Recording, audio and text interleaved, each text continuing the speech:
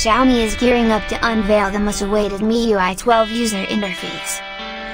The upgrade to the MIUI 11 is said to bring new features, new UI elements and more.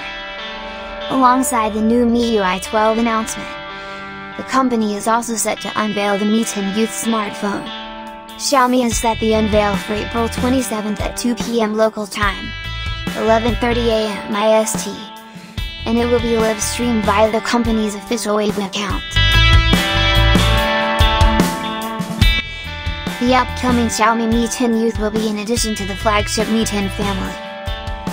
The smartphone is said to come with a 50x zoom periscope camera and its quad camera setup on the back.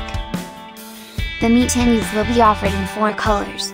It is likely to come with 5G support out of the box thanks to the Qualcomm Snapdragon 765G chipset. As of now, the company has not revealed much about the anticipated MIUI 12. Also, there has been a minimum to no leaks of the new Android-based user interface yet. However, we can expect that the company will add new exciting features to its custom UI alongside noticeable changes in the interface. While the MIUI 12 will first enter the beta stage, getting to the masses might take around 4 to 5 months from now.